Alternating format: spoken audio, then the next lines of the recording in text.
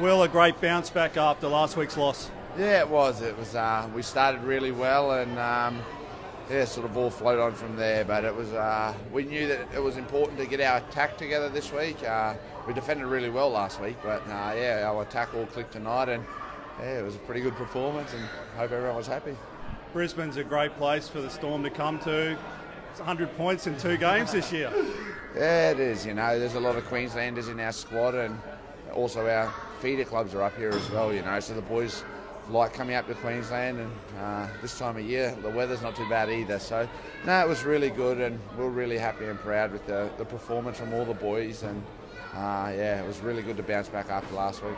One player who's come to prominence in the last few weeks is Justin Olam on the other side, playing in the centres. Tell us what you think he brings to the team. It's so good, you know. It's really unreal. Like, what he brings is aggression, and he runs really hard.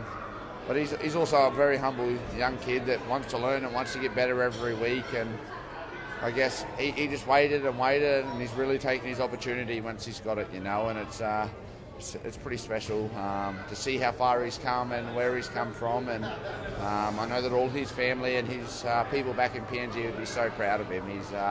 It's just an unreal story, to be honest, and I'm so proud of the guy, and he's worked so hard to get there. Next week is a 1v2 showdown by the looks against the Rabbitohs. What are we going to look forward to there? They're obviously a talented side. They got a lot of points in them.